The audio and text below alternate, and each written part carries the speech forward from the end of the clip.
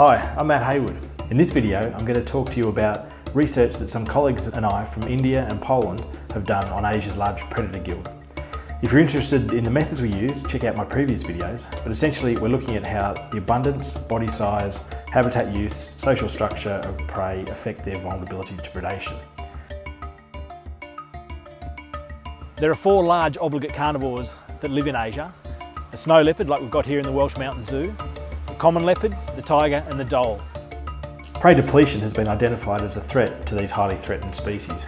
However, for African predators, we found that not all prey species were equal, and it's the preferred prey resources that most accurately predict the potential number of large carnivores that can persist on a site.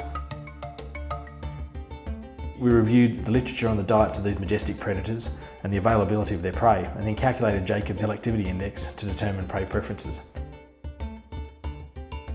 Tigers are solitary predators that have been recorded as taking prey as large as adult gaur, that can be more than 2 metres at the shoulder, or as small as a hare.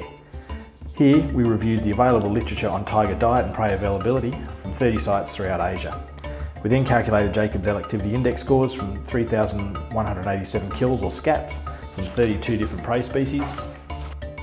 We found that wild boar and sambar deer are significantly preferred by tigers, with red deer and barasingha likely to be significantly preferred also with a larger sample size. Despite being regularly killed by tigers, chital deer are significantly avoided. That is, they are killed less frequently than we'd expect based on their abundance within the prey community. Prey body mass was the only variable that affected tiger prey preference, with species weighing between 60 and 250 kilograms preferred by tigers, yielding a ratio of predator to preferred prey of 1:1, which is similar to that of other solitary felids like the common leopard.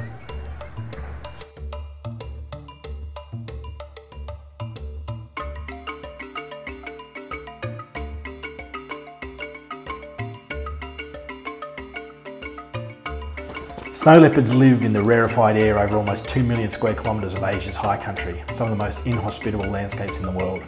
Here, the climate and thin soils mean vegetation is sparse and prey is scarce. We found 25 studies that reported on snow leopard diet based on over 1,600 scats in association with prey availability from throughout the distribution of the species. Of the 29 different species recorded in the diet of snow leopards, they significantly preferred Siberian ibex and blue sheep. Preferred prey averaged 55 kilograms, and the preferred prey weight range was 36 to 76 kilograms based on Haley Clement's new method of analysis. Siberian ibex, Himalayan tahr, blue sheep and Argali sheep were the most important prey based on their frequency of occurrence in snow leopard scats. In contrast to Asia's other large predators, dholes are group hunters. In Africa, group hunting by lions and African wild dogs allowed them to preferentially prey on species much larger than their own size, whereas solitary predators preferred species about their own body mass.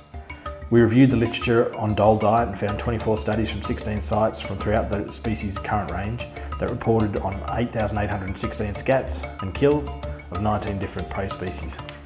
Sambar, chital and wild boar contributed almost 2/3 of the food biomass of the dhole, with sambar being significantly preferred. Although prey preferences weren't affected by pack size, larger packs do take larger prey. Chital deer are killed by dholes in the frequency that we'd expect based on their abundance within the prey community. Sambar are at the upper end of the accessible prey spectrum, which is 30 to 235 kilograms, and sambar are marginally above the preferred prey weight range of 130 to 190 kilograms. This is larger than that observed for tigers. We've previously found that leopards in Asia prefer chital deer, but the overlap in diets between these three members of lowland Asia's large predator guild is staggering. Historically, people have claimed that all these predators were generalists, taking whatever prey was around. Our research has clearly shown that each large predator has specific species that it preferentially hunts, and it is likely that predators have evolved morphologies and behaviours that drive this preferential predation. Under an optimal foraging framework, preferential predation means that a predator will select a larger prey item over a smaller one, provided the risks and effort involved in capturing the prey are the same. Similarly, predators will select a safe prey item over one that is likely to cause injury. This information will allow us to predict the diet, carrying capacity and movement patterns of Asia's large predators, as we've done for Africa's large predator guild. This information is therefore critical to the conservation of these magnificent species.